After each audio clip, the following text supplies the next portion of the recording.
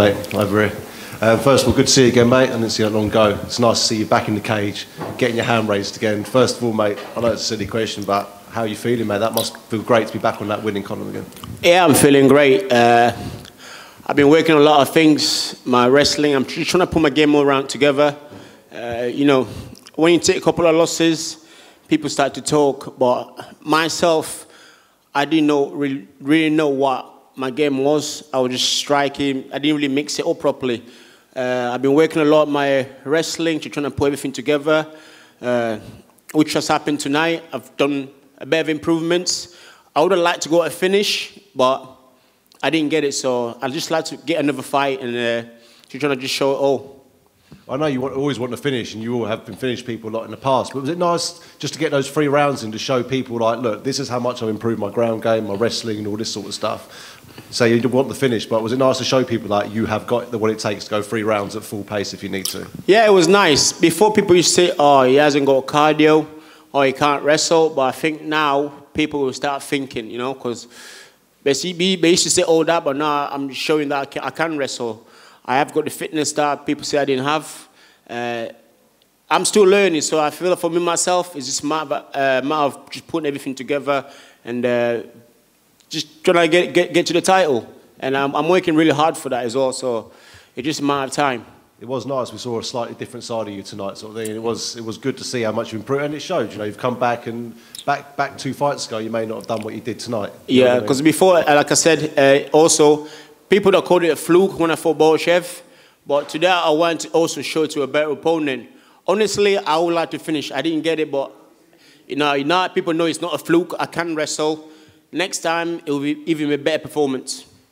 And one more for me, training camp-wise, I know you here, there, you do a bit of top team, but you've got your own performance centre now. Where's your main training camp been around for this fight, or you've been jumping between them? My main training, so I'm mixing between All Stars in Sweden with GBT here in London with Brad Pickett. Reason being, because these guys know me. I started training at All Star when I was about, I think, 18. Early in my career, I was there. They know me quite well. And Brad, I trained with in America and knows the game that I'm good at. So we're just trying to pull everything together, and they have no egos. Everybody understands each other. So it's working fine for me, because for me, I was finding it hard as well to try to find a team that really understand me. I live in Doncaster. We don't have like top gyms to train at, so I'm having to move around a lot, just trying to get the best training I can as possible, which now I feel like I found my home, and I'm still working, you know. Always getting out your comfort zone sort of thing. Yeah. And how does it feel, one more from me, sorry, and how does it feel that now you've actually got people underneath, like amateurs and stuff, coming through, which you're training and putting through the fight scene now? Now you're like, you're the boss now, you know? No, it feels great, because a lot of things, like, I'm teaching, I'm having to drill it over and over myself again. So certain things, like I'm going for a takedown, I have to know why I'm doing certain things so I can teach it to my students. So it kind of makes me a better fighter by just teaching other fighters as well. Yeah, nice, mate. I look forward to seeing you again, mate. Thank you.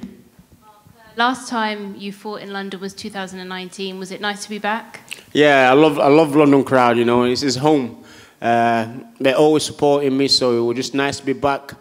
I would have liked to put a better show for them today, but it's nice. It's better to get a win than to get a loss here. So, and I've showed that tonight I got the win, and I've made an improvement in my wrestling.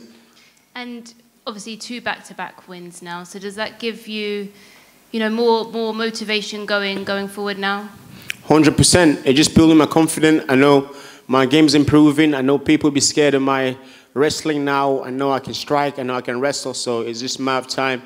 Me start to put everything together and moving forward. And you mentioned All Stars. You've been obviously training there for some time, and have you managed to get in some work with Khamzat Chimaev at all? Yeah, yeah. Always Khamzat's a great guy. It's like it pushes you. Like if you're in the treadmill with him, you're going faster than him. He'll start putting the speed up. It's always competition. You're always competing with something. He never lets you like win. So it's pretty good. How do you think he does against Nate? Smash him. And of course, you know, you said about, you know, jumping from gym to gym. Nathaniel Wood, who is your teammate, you know, he got the win just before you. Have you run into him yet? I've just seen him there. It looks bad. It looks like he's been in a war. But no, I'm happy for Nathaniel. We both rigged pretty hard, so it's nice to see us both get a win. because we both worked for it, so it's nice. Congratulations. Thank you. You've had some big wins across the course of your career. Coming up tonight and really showing your wrestling skills like that, where does this rank in the overall picture of your list of victories?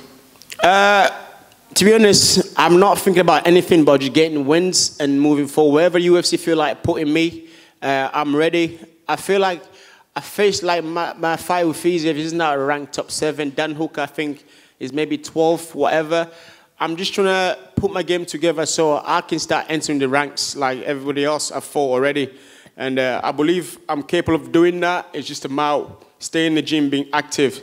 I've seen a card in September in France. I'd like to be on that. I'm injury-free, so if you can get on that card, and that'd be great as well. Did you have anyone in mind for that? Anyone you want? I'll fight anyone. I'll fight anyone. I believe now I'm capable of being anybody, so anybody. Yeah.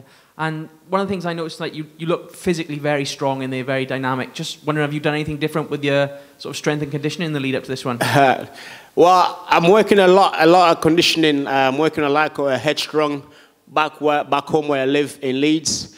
We're working like tirelessly, just trying to improve my physical and my conditioning. Just trying to prove everywhere really, just to get better. Tonight I had a different game plan, but the guy felt weak, and I thought I could try work on things that I've been practicing, like ground control, ground and pound. Yeah, that's what I was trying to get tonight. Brilliant. Congrats on the win, buddy. Thank you.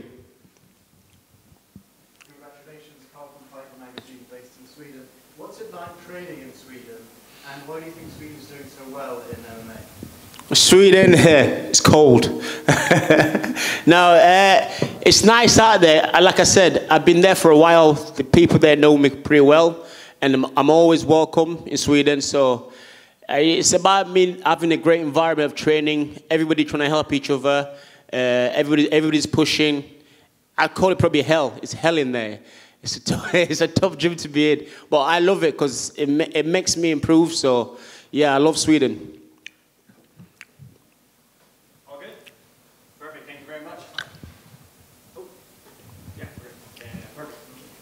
Yeah.